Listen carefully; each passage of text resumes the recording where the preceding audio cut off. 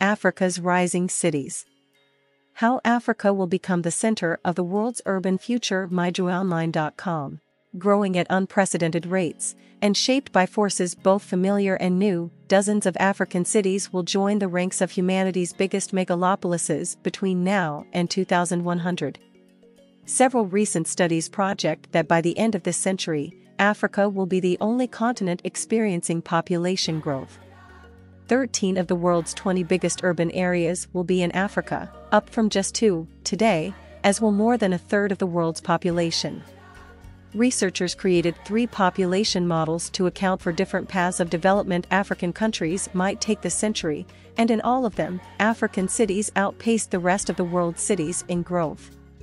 They found that changes in government policies, education levels, access to contraception, movements for women's equality, and the severity of climate change had significant effects on the birth rates driving population growth, but not enough to keep most major African cities from growing faster than cities on other continents.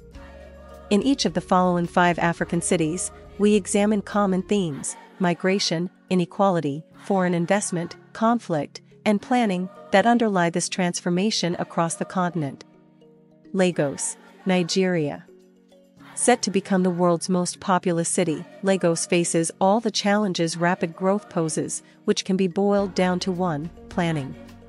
Can solutions outpace the weight tens of millions of new inhabitants will place on a city that is low-slung and dense, situated on polluted lagoons and rivers, and short on public services? Khartoum, Sudan. Unstable states like Sudan crumble first in their hinterlands, and in those moments of crisis, cities are beacons of safety, places for people to regroup, build new identities, and forge political movements, even revolutions, that aim to bring peace back to places they had to abandon. Kinshasa, Congo. In a city whose geography still reflects segregationist colonial-era planning, where a handful of oligarchs lead gilded lives while the poor navigate systems broken by corruption and neglect, we get a glimpse of what it takes to break inequality shackles. Mombasa, Kenya. The designs of foreign powers have molded African cities for centuries, especially along the continent's coasts.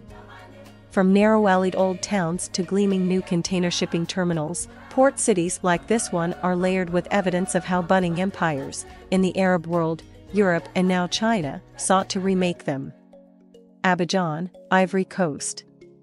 Despite fear-mongering that Africa's growing population will flood into wealthier parts of the world, cosmopolitan cities like this one draw most of Africa's migrants and serve as models of tolerance, welcoming immigration policies and a reinvigorated Pan-African identity.